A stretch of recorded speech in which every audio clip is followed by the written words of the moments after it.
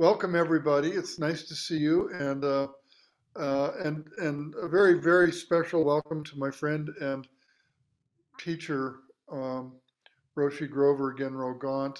Genro is going to talk to us about Zen Peacemakers, but specifically the Native American Bearing Witness retreat that we've been doing for a number of years, and has really become a core activity within Zen Peacemakers, and near and dear to so many people's hearts and their experience over the years.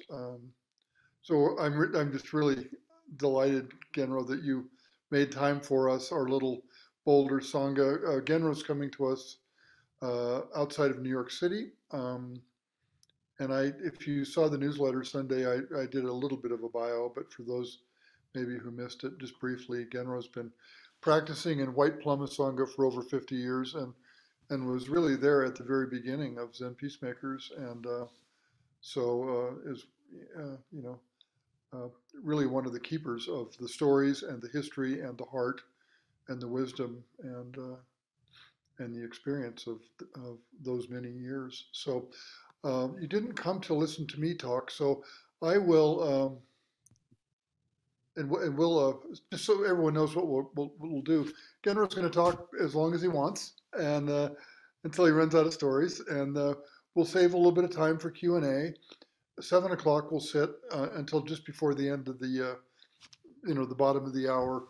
We'll do announcements, and then we'll end at 7:30 Colorado time. So and with that, my friend, thank you again, Roshi, for being here, and I'll pass you the talking stick if you'd like. Good evening, everybody. Pleasure and honor to be with you all. So just tell me briefly, Jeff, this is everybody who we see on the screen from Boulder or from the general Colorado neighborhood? No? Most everybody is in and around Boulder. Linda is in, let me get this right, you're in Rhode Island. I got it right that time. We have, where did Mika go? Oh, we have two Myoshins on the screen. Mika Myoshin, Genro, who you know already, who's part of our ZPI staff. She's a member of Eon Zen Center here in Boulder, but she lives in outside of Phoenix, Arizona. That's what it looks like in Phoenix there behind her. Yeah. It's really lush and cool. Quite a nice view out the backyard there. So mostly is the answer to the question. Yeah. Okay, great. So good to be with you, everybody. Thanks for joining. And it's a big topic we've got here.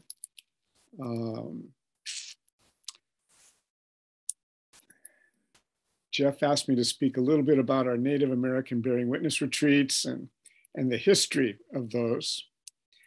So the history is pretty interesting. It all started with Auschwitz Bearing Witness Retreat, which started in 1996, which was the first one. And they've been running every year since then. And it was about the second or third year of this retreat that it came to my mind, and I was inspired to invite Native American spiritual people to join us in this retreat, because every year we'd had Buddhist and Christian and Islamic,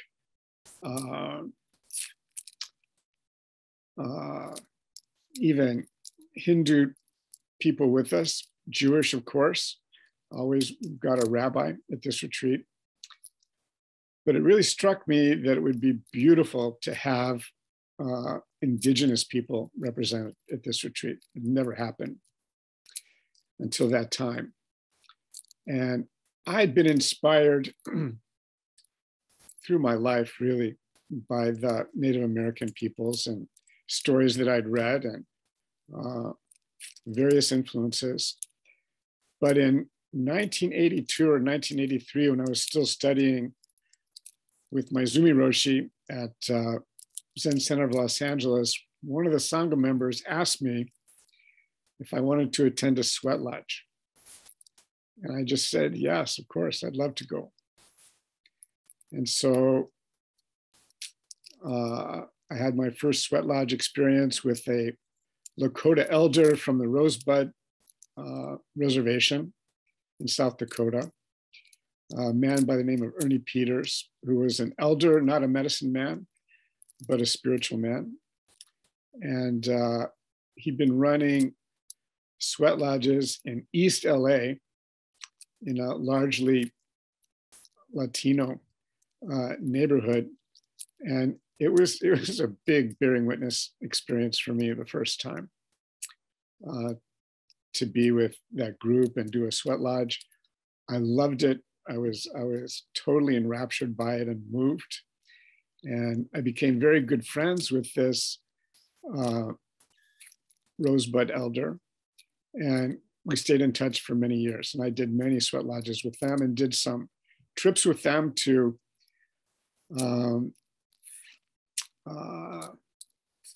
the Navajo Reservation in Arizona, where we were supporting a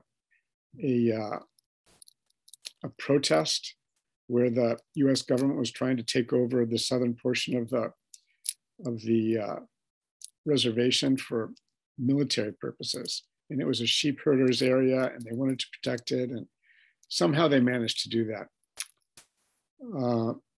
On one trip, when we went there, we pulled off the side of the road. I had no idea why. And they pulled out quite an armament from the van that we were traveling in. And they did target practice. I was like, whoa, this could get bad, but it didn't. And it was an amazing trip. In any event, so I had some connection with Native Americans. And I said to Bernie Glassman, I said, it'd be great if we could have a Native American spiritual elder with us on this retreat. He said, good. And so fortunately, Zen Peacemakers had a member by the name of Michel Dubois from France, who'd made a movie about the 1973 Wounded Knee incident on the Pine Ridge Reservation in South Dakota. So I got in touch with him. He was an old friend. And I said, who would I talk to? And he said, call Virgil Kilstraight. He's an elder of the tribe, an international representative for them around the world and for Native American people in general. He said, see what he says. So I called this elder and he was beautifully receptive. You know, I went right into what we were doing and what we were asking him to do, to come and be with us at Auschwitz for this bearing witness retreat. And I didn't realize then that he was a man of very few words generally, isn't open to speaking to people outside of Native American world. I mean, of course, he'd been a representative of the UN for years for Native American peoples, but he was incredibly open to me. And he said, I would love to do it, but I can't. I've got another commitment. So I'm going to send somebody else. And I think this was maybe 3 months before the retreat actually happened. We'll say it was 1998. And he asked a man by the name of Tuffy Sierra to come to Auschwitz and be with us. Tuffy was a former member of the Goon Squad during the Wounded Knee incident, if anybody knows anything about that. A lot of bad reputation around the Goons, actually, that they didn't deserve. He was a professional bull rider for almost 30 years. Unbelievable. Was national Native American champion for several years. And he'd never been out of the country. And he needed to get his passport. And he got the passport on the day he was supposed to travel. And he made it to Poland. And I met him there the first time. And really wonderful, outgoing, talkative, warm man. And he did prayers at various places during our retreat and was really well liked and accepted and did his job beautifully. And it was a real honor to have him with us. And it was a big experience for him to be in Poland. One of his stories about going to Poland was he was going through customs in Krakow, and they're going through his stuff, and they see a peace pipe in his luggage, right, and an eagle feather. And they said, "What's this for?" And he said, "Well, I'm a medicine man." And they said, "Okay, you just go through." They didn't want to mess with him. And so we'd had this beautiful offering by the Pine Ridge Lakota tribe to be with us during our retreat. And it came to me several months later that we needed to make a reciprocal offering. They'd done such a big thing. I mean, it was a huge offering to send one of their people out of the country to be with us during a very important international retreat. So I called the Native American back, Virgil Kilstraight, and told him that. I said, "You've made this huge offering to us. What can we do for you? How can we reciprocate?" And he said, "Well, come on the ride." And what he was saying and inviting me to do was to be on the Bigfoot ride, which is held every year in December, from the last 2 weeks of December, 14 days, starting on December 15th through December 29th, when the Wounded Knee massacre happened. And I couldn't say no. And he said, "Great." He said, "Come stay with me and we'll do it." So this was going to be my first exposure to any reservation, any Native American homeland. And so I got my stuff together and flew in. I didn't do the whole ride. The ride at that point, we'll say it was 1999, probably had 200 riders, all Native American, that had been riding when I joined them around December 25th. They'd been riding for 10 days in open country in freezing weather, supported by their families, some support vehicles, but it had been a long, hard ride.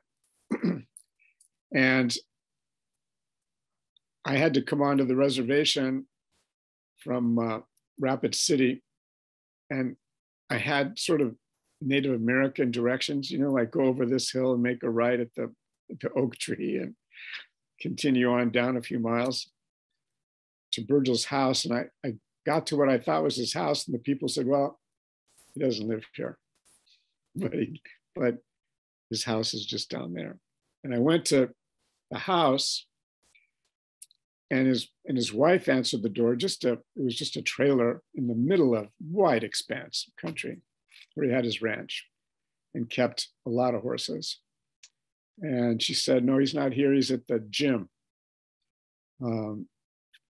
in Kyle," which was 20 minutes away from the house, because that's where the riders are. So I found the gym, and there were probably 300 Native Americans, mostly from the Pine Ridge and Cheyenne River Reservation, where Sitting Bull was from, and where Bigfoot had taken off from in 1890 after Sitting Bull had been killed, to make that long, hard trip to Pine Ridge Reservation to take refuge with Red Cloud and his people.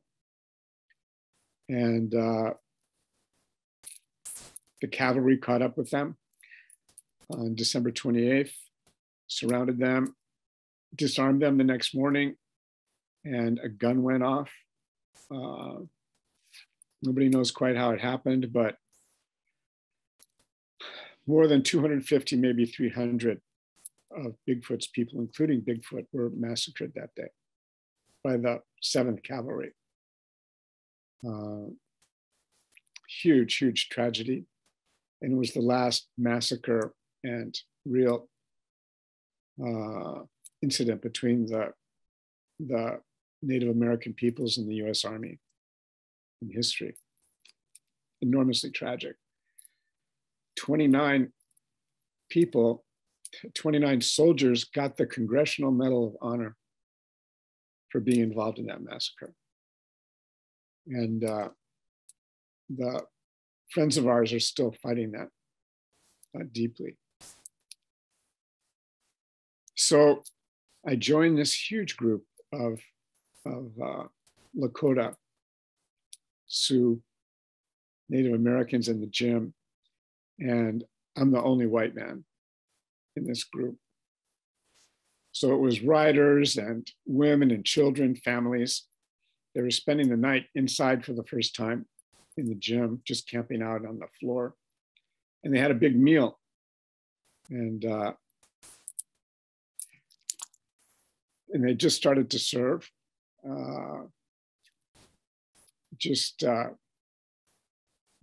smorgasbord style. So I got a plate and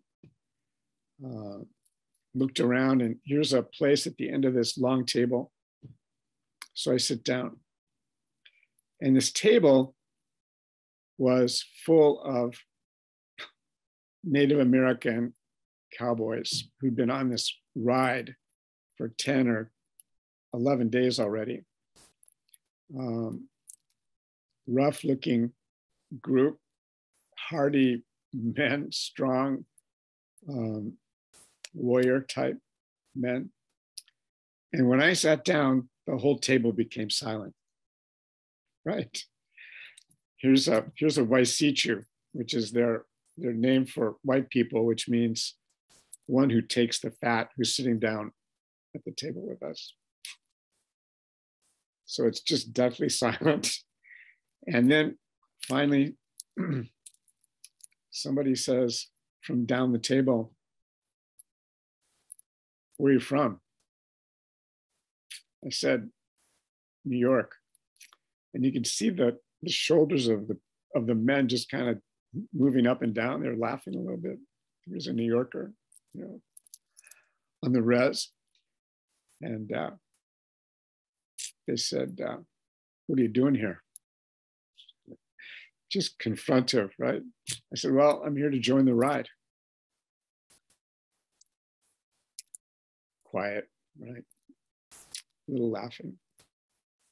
Somebody said, "Ride much?" And I said, "Well, yeah, I do."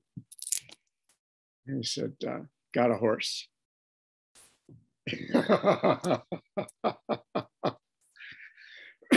And I said, "Well, I'm going to use one of Virgil's," and they all started laughing. For some reason, I'm still not sure quite what it was, but they probably thought he'd give me some rank horse that would be difficult to ride. But the silence was broken. Fortunately, we began to talk a little bit. I could eat the meal. And then Virgil Kilstrade, who founded the ride in 1985, he had a dream that this should be done, inspired by spirits. And he comes up and introduces and just says hello, quick handshake, he runs off. And the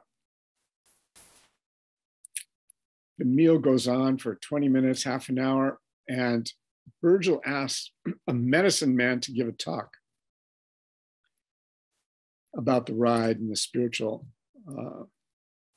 backbone of it, the nature of it, and gives a beautiful talk, 10 minutes or so. And then Virgil, founder, elder, big chief, really, position in the tribe, gives another talk about the spiritual nature of the ride, its history, its importance. Another beautiful talk. Then it's silent for a minute, and Virgil says, well, he says, we've got Grover Gauntt from the Zen Peacemakers here. Grover, why don't you come up and give us a talk? I was like, oh my God, this is like the dream you have, you know, when you're unprepared for a test and you've never studied, and suddenly here you are, you know, on stage. Well, it was quite a shock that I was going to be addressing this huge group of Native Americans. And so I got up and I told them why I joined and the history of why I joined, that this Native American from Pine Ridge had joined us in Auschwitz, and what the nature of bearing witness was, just a little. And I said, the only thing I can really say, honestly, from my heart right now is I really apologize for what happened and for the reason of this whole ride, for the massacre at Wounded Knee. I said, I'm not a representative of the US government, but I know I speak on behalf of a lot of people that, you know, are tremendously sorry and sorrowful for what happened here. And I asked him to help me on the ride. That was my introduction to the tribe. And I ended up riding for the next day, and had a really hard horse to work with. He wanted to buck me off and kick me. It was not easy to control. But amazing time, many, many stories. I was invited to a deep healing ceremony called a Yuwipi ceremony within those days. And it was a pretty thorough, deep introduction to the people in the tribe in a very short time. And I mean, I had no idea how privileged I was to be able to experience that at that time. We finished the ride at Wounded Knee. There's ceremonies, speeches, songs. And Tuffy Sierra, who'd come to Auschwitz, came and introduced himself again and said, hi, you know, come with me. And he showed me all around the reservation. I stayed with him for a couple nights. And yeah, I was on the reservation for a week or so, something like that. So that was the beginning of my relationship with the Lakota people. And Tuffy called me within a month after the time I was there. He said, do you want to do the Crazy Horse ride? And this is another ride where they're commemorating a major event where Crazy Horse was killed at Fort Robinson in northwestern Nebraska. And it was a ride of 4 days over 75 miles where they're commemorating the trip that his relatives took bearing his body back to the Pine Ridge Reservation and burying it. So I did that ride. Unbelievable experience for 4 days. Camping in the open with the horses around us. I had several experiences like that.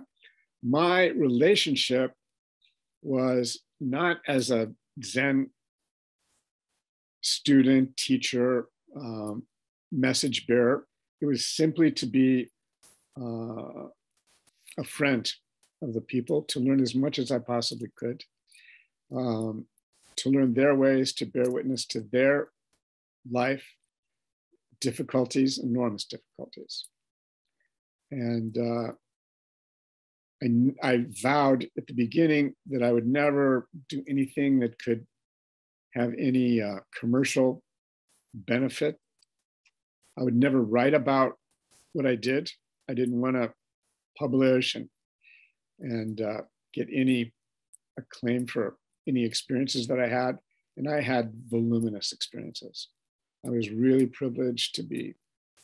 I sundanced several times. I was with medicine people in many ceremonies, adopted into families.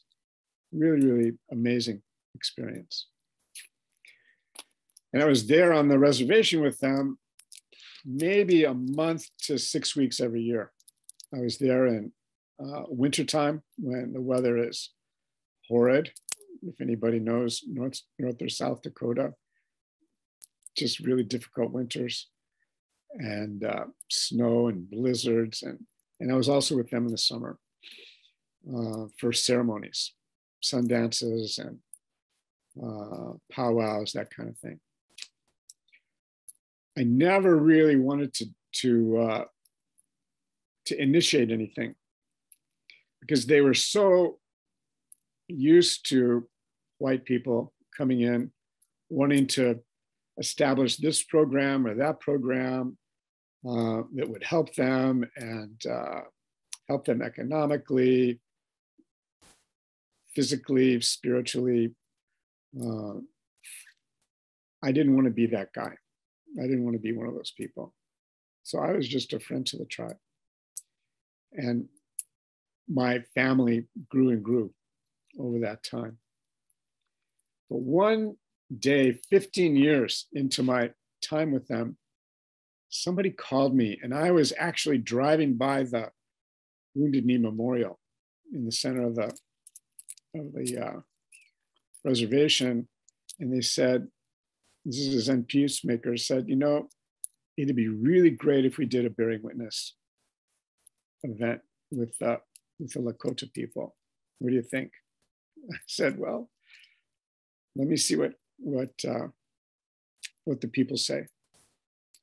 So I spoke to my friend Tuffy Sierra, who I always stayed with. I stayed on his ranch, simple log cabin in the middle of a big, wide open space, a mile off any kind of road. And he said, yeah, it'd be great. Let's do it, right? So I said, well, I can't do anything without Virgil Kilstraight's approval. So we called Virgil, and he said, yeah, I think it's time. Let's do something like that. And so then I went to Bernie Glassman, and he said, sure. He said, try to put it together. So this is late 2014, early 2015. And we decided we wanted to do it in the middle of the Black Hills. We went to the Santee Sioux, who are close to Flandreau, South Dakota, far eastern side of South Dakota. And they had bought the first buyback of any land in the Black Hills by any of the Native American tribes. They bought a 300-acre piece, southern end of the Black Hills. And we asked them if they would make that available to us. Virgil was with us. He was famous among all the reservations and tribes. And he made an amazing, beautiful presentation about what we would do. And he said, sure, you can use it. So we had the land, and we decided to put up big, huge tents for our meetings. We put out the invitation and the announcement of the retreat, and we thought we had a capacity of about 150. We had no idea what the response would be. We had something on the order of 165 people come to that first retreat from around the world. And we had a huge range of Lakota speakers. We did ceremonies, sunrise ceremonies in the morning. We did ceremonies in the evening. We had talks, and we did council practice every day in an absolutely beautiful, incredible, isolated setting where they'd been doing sun dances for years there on this piece. It was, I think, mid-July, late June. Wildflowers were just blooming everywhere. It was just incredibly beautiful. And that was our first retreat, our first Native American bearing witness retreat. And really, really, fortunately, quite beautiful, impactful. People really loved it. It's such a rare opportunity for Americans, non-Native Americans, to get the opportunity to meet Native Americans face to face. If you just drive on to a reservation, you know, you might get into the gas station or the store, but to really meet people and talk with them in an intimate way is extremely rare. The ongoing prejudice that the Native Americans still today in a big way experience from non-natives is huge, and they're inherently distrustful of white people, and it's not undeserved. I mean, they really are discriminated against in a big way in most of their reservation locations around the United States. There are about 350 reservations in the United States. Of those, the Pine Ridge Reservation, where I still have most of my relationships, and the Cheyenne River Reservation to the north of that, where Sitting Bull was, Pine Ridge was Red Cloud's territory. They're two of the largest. The largest is the Navajo Reservation in Arizona. And so we decided to do another big retreat the next year, put it all together, receive permission for the land again, and we didn't get the response that we had the year before. And so we canceled that retreat. But there was such an upwelling of desire from people to do something that, fortunately, with the cooperation of a close friend, Tiokasin Ghost Horse, we put something together. And we ended up doing a road trip that started in Rapid City, South Dakota, and went all the way over to the Little Bighorn. And we had Native American elders with us who were full blood, which is rare these days, Native speakers from their birth, traditionally raised, who were our guides, and were just beautifully kind to us and open to us and told their stories. A lot of the stories that we hear, come from ages old, but it was also important to hear their stories about what they're currently experiencing now on the reservations. The poverty, the discrimination, the lack of employment. On the Pine Ridge Reservation and the Cheyenne River Reservation, the unemployment rate is about 90%, something like that. The quality of housing is miserable. The healthcare, marginal, although it does exist and it's free. And the social situation is rough. It's hard to find people that are in stable families at all. So they shared those things with us. In addition to their traditions and their traditional life ways, which they're still maintaining, a deeply enlightening experience for everybody. I think we had like 35 people with us on that retreat.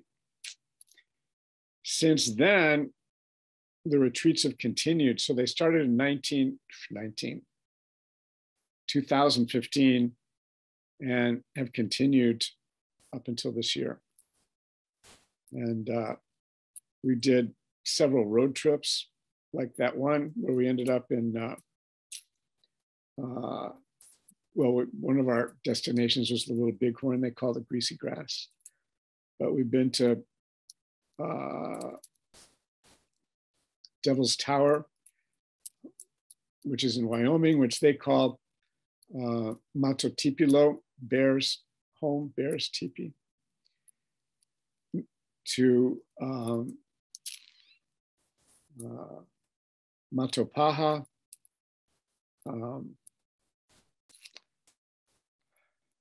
what's the name of that one, Jeff? Matopaha. Butte, something. Bear Butte? Bear Butte, yeah, thanks. Bear Butte. It's another holy place. We've been doing our retreats around major holy places, primarily in the Black Hills, where there's enormous history of ceremony and tradition and beauty. And last year, we were at the Medicine Wheel in northern Wyoming, in what are the hills, Jeff? The Bighorns, the Bighorn Mountains. Yep.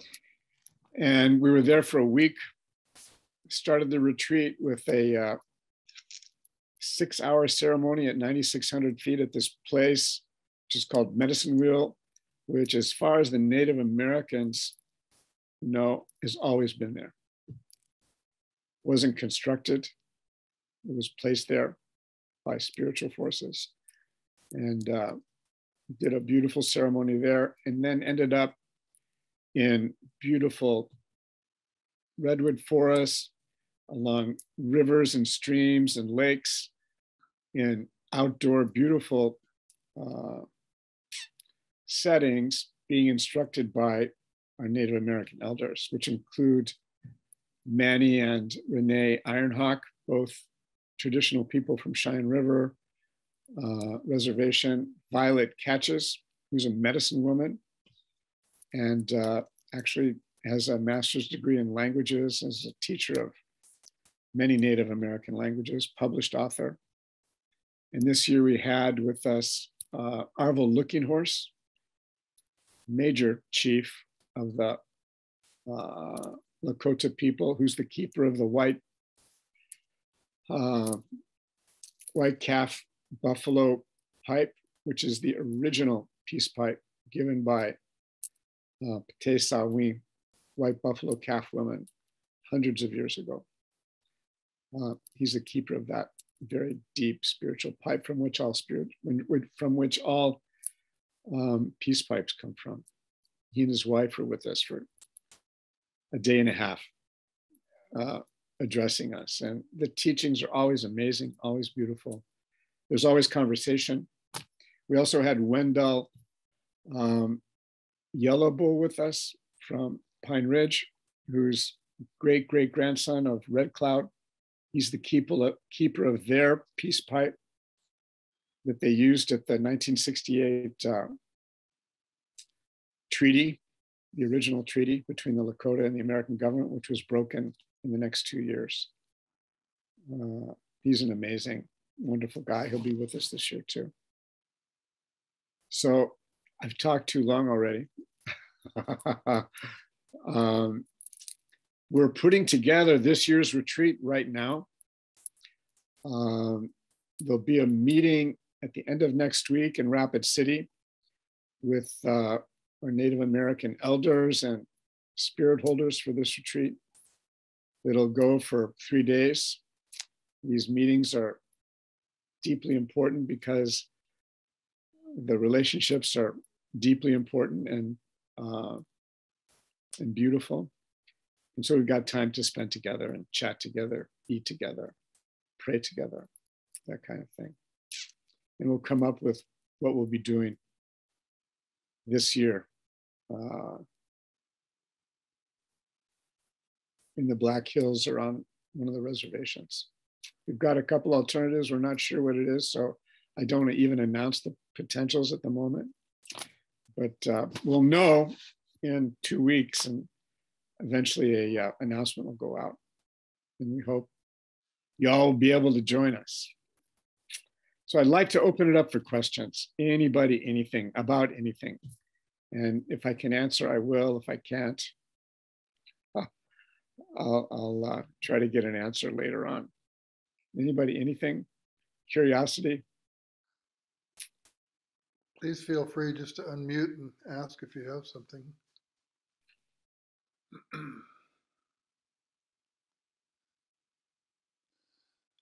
Yoshin. 2 questions. One at a time.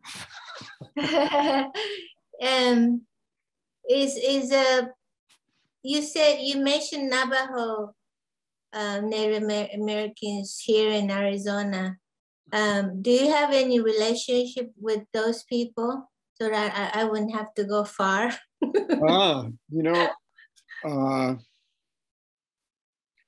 I do have relatives through other families I know that live there. But my personal relationships with the tribe aren't great. It's been a long time. I would have said yes 20 years ago, but now I can't say yes. But if you Google Navajo tribe and something like retreats or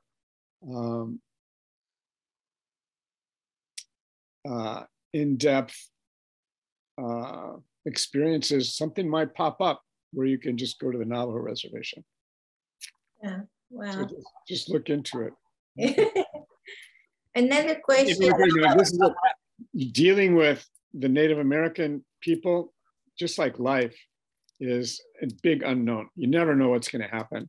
And to get the best out of it, you got to take the plunge and make a big adventure, walk out of your comfort zone, and something will happen.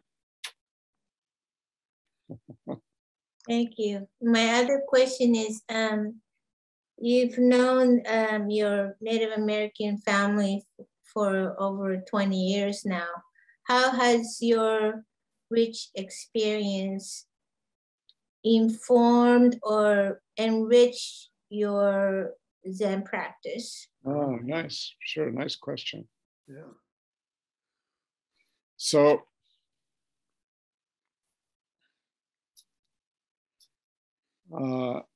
I introduced my first Native American contact, this Ernie Peters from Rosebud Reservation, to Maezumi Roshi.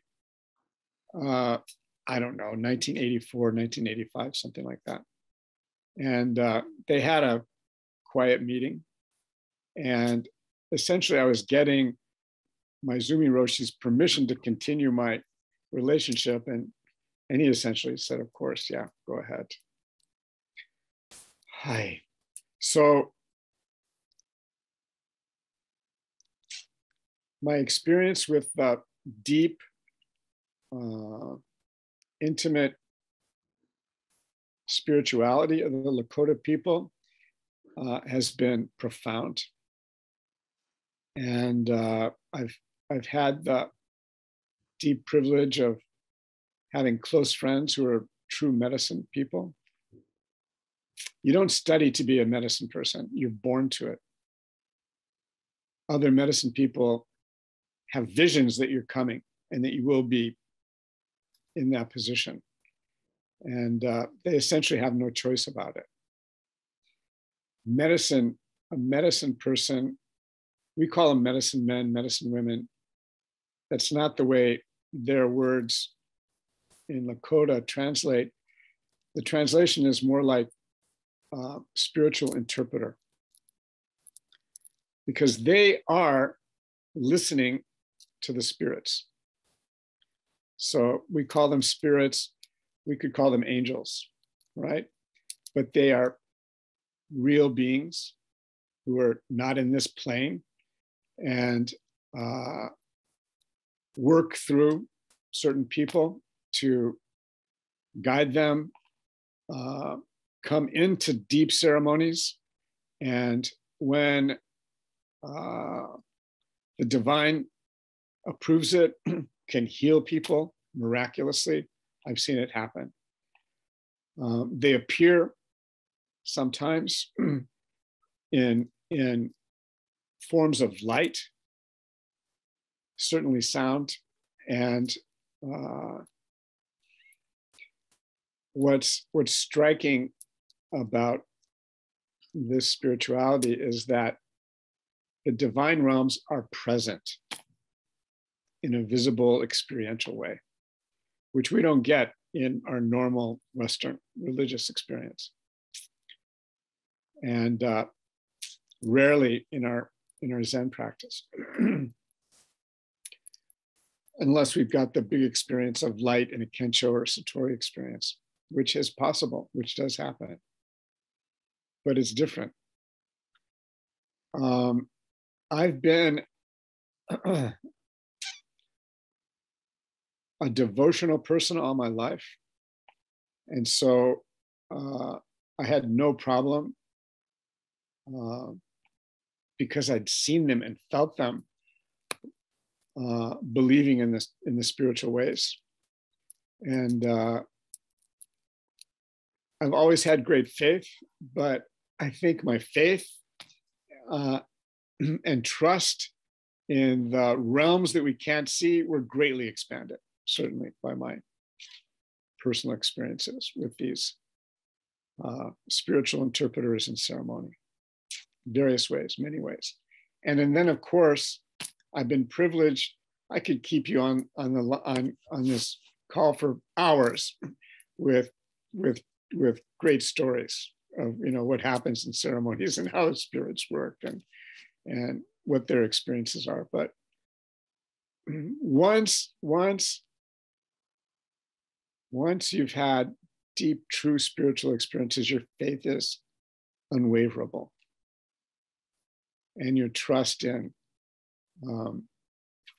what realization and actualization might be are even further enforced, because it's real. It's not an idea. It's not a philosophy. It's deeply experiential and true. Wonderful question, Myoshin. Thank you.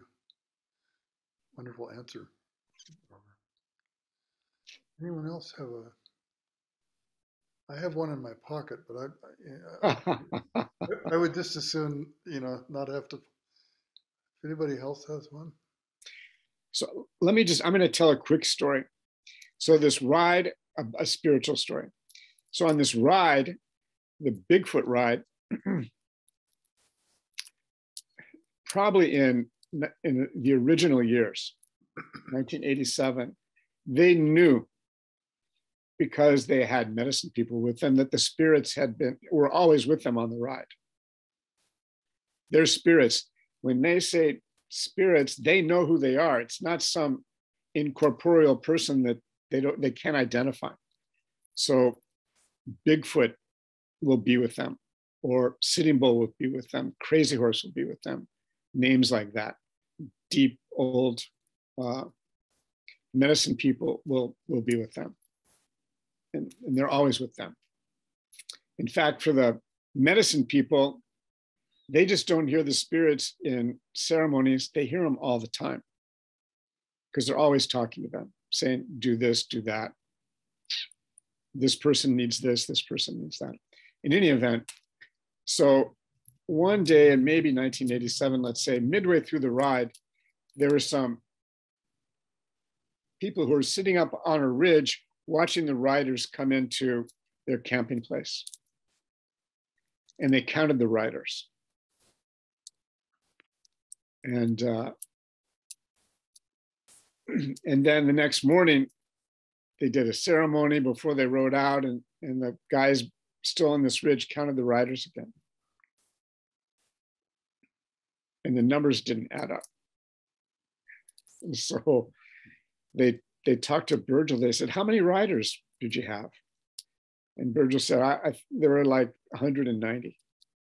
And they said, "Well, we counted 350 coming into the camping place."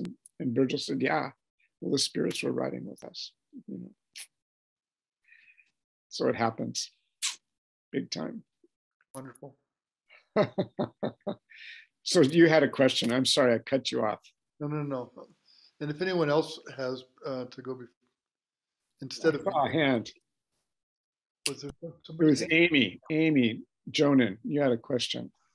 Well, yes, thank you. I was a little bit curious now that you've been doing this, the relationship with the Zen Peacemakers and going and having the bearing witness retreats there for several years. How have you seen both the peacemakers kind of change, or how has that relationship transformed some of the peacemakers' work in general? And also then, how do you, as you're getting ready to plan the next one, how do you continue to reflect on this work?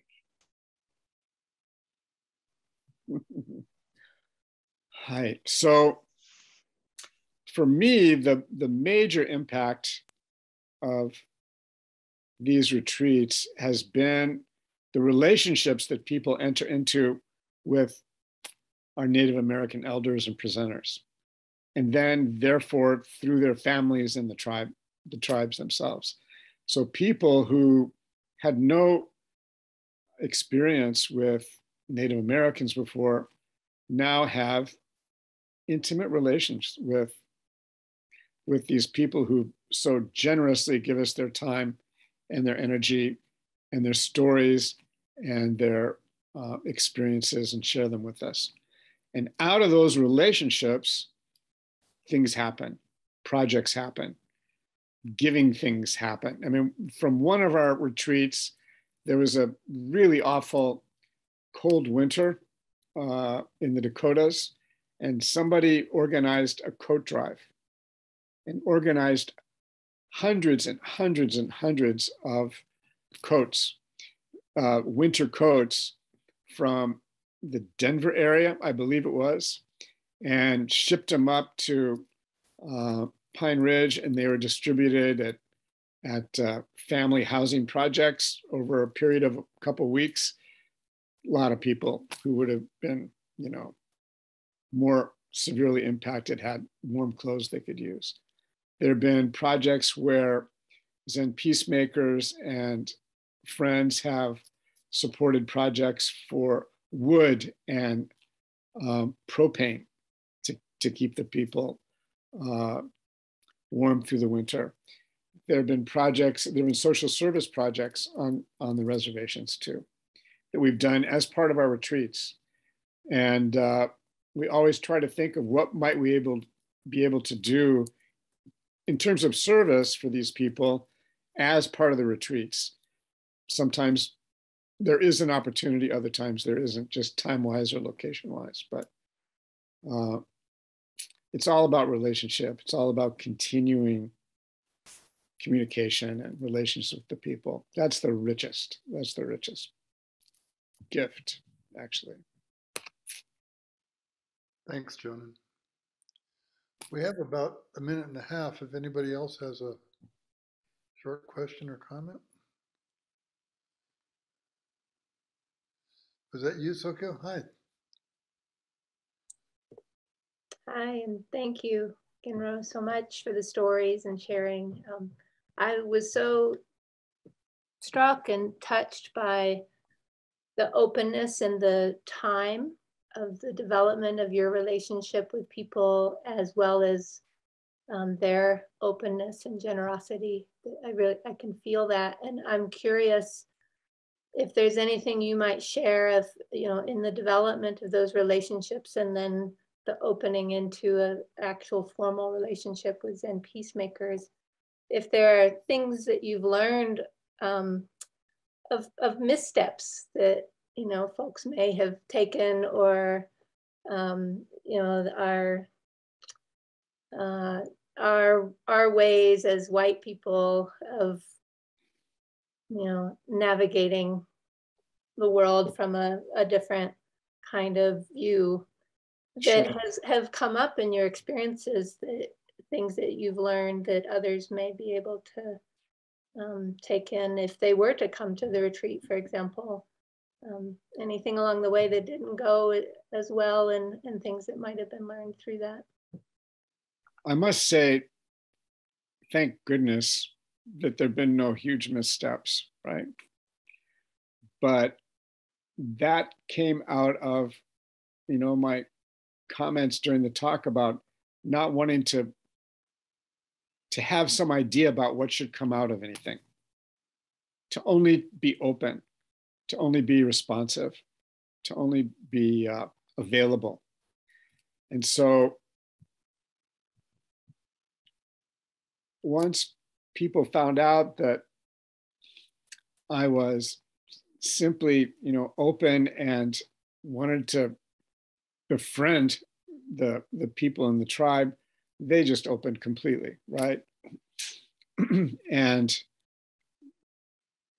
families opened up, and, you know, I was invited to funerals, for instance. I became the prayer person. Even among the Native American people, they asked me to do funeral services for them.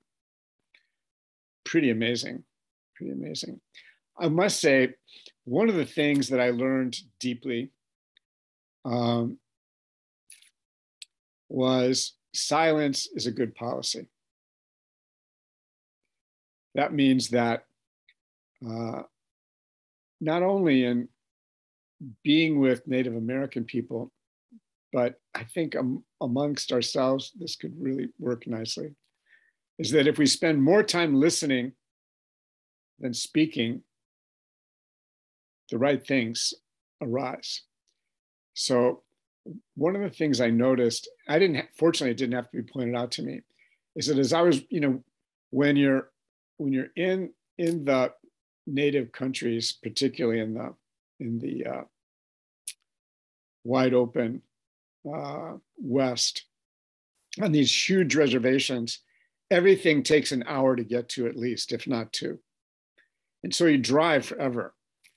And as white people, we've got a cultural bias towards filling all the space with conversation. And, you know, if we don't have anything it's anything, you know, really important for us, we might say something like, well, you know, how old is this car? You know, and where'd you get it from? And just stupid stuff. You know, we're just going to fill in the quiet space. And I found out that if I just let the quiet space happen, uncomfortable as it may be in the beginning, that the topic that needs to be raised arises, right? If you give the space, then what needs to be addressed, what needs to be spoken of, what needs to be shared intimately, just arises nicely. So the silence piece is, don't interview people. That's the main thing, you know, don't interview people. They'll tell you everything if you don't interview them. If you interview them, you know, it's not going to help.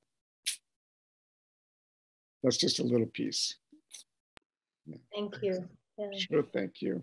I think we could probably talk for another half hour or longer very easily, but